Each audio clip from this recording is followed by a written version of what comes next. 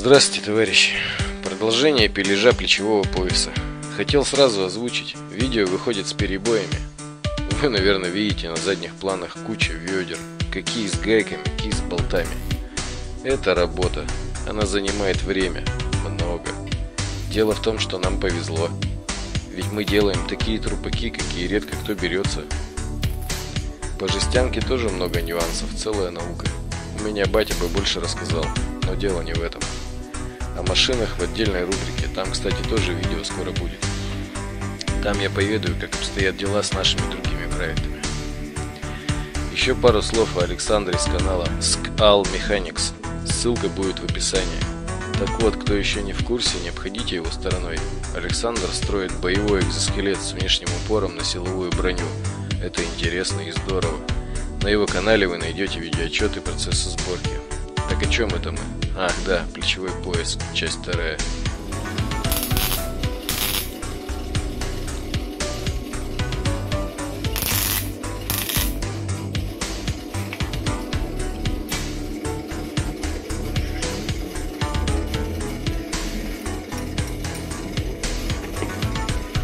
Была масса и не стало массы. Похудел. Нет, просто да. Не понял, что была шаровая, сейчас она сегодня будет.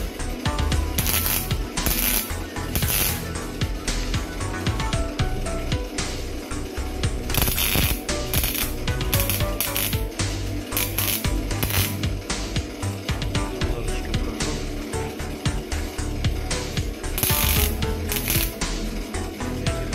Как вы можете видеть, были использованы шаровые снова. Мы любим шаровые. Наплечники в виде трапеции. Профиль стальной. Десятка. 10×10.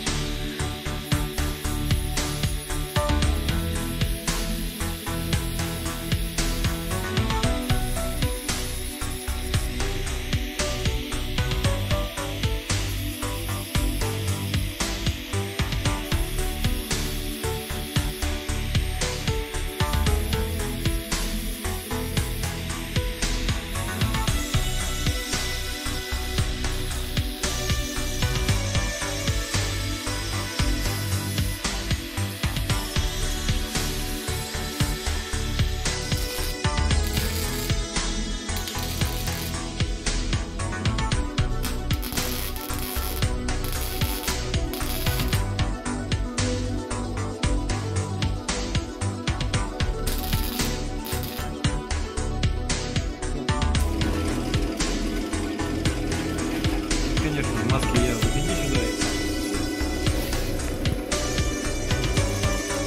Вот поворотная система.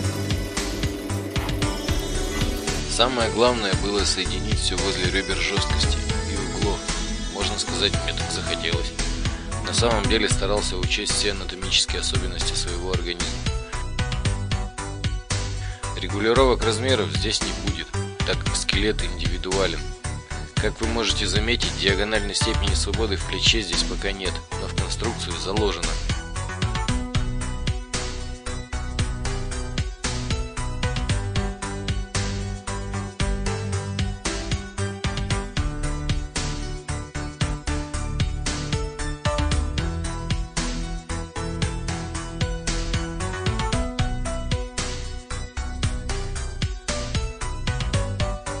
В локтевых суставах стоят подшипники, а поймы сделаны из водопроводной трубы.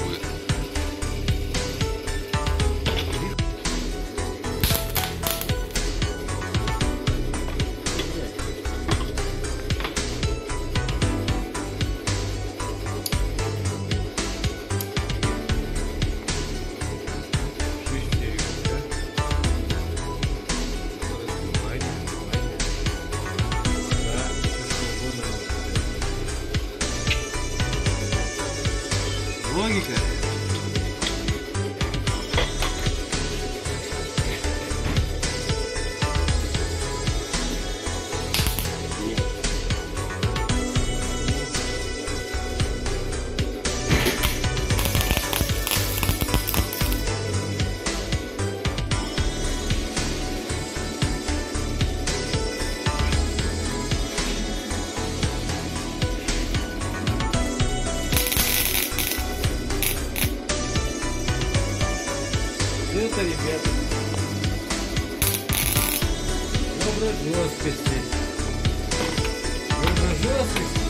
Ёп-моё.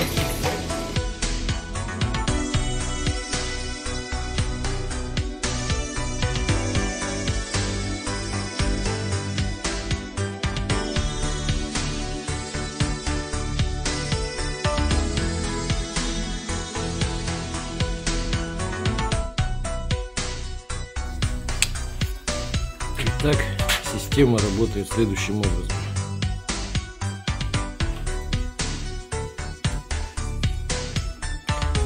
Как вы видите, ничего нигде не заедает. Теоретически все должно правильно работать.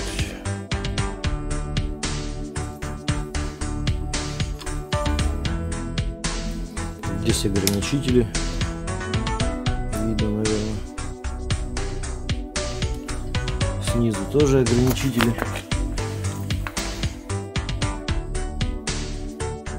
Немножко еще не до конца заварено. Но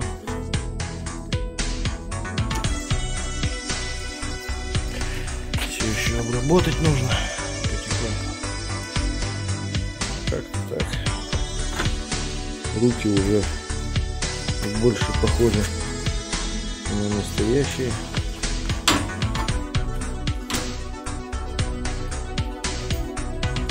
Неудобно одному снимать. Однако, сейчас постараюсь. Плечевой сустав.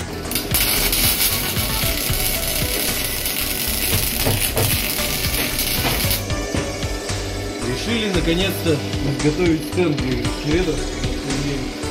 Много скелетов и ни одного стенда. Пару слов о штоках. Стандартные пневмоцилиндры пришлось немного переделать. Были скрещены пневмоцилиндры с мебельными газ-лифтами. В конце немного испытаний, но без регуляторов и дросселей это выглядит как бестолковое дергание.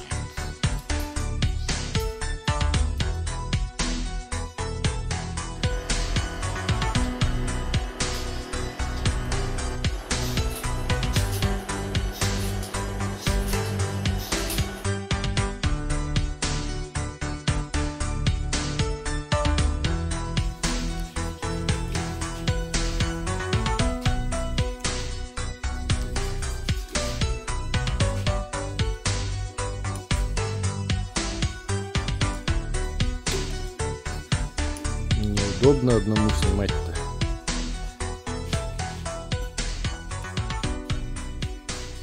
И показывать. Подписывайтесь, ставьте, как говорится, лайки. А на этом я с вами прощаюсь. Впереди вас ждет еще много чего интересного. До встречи.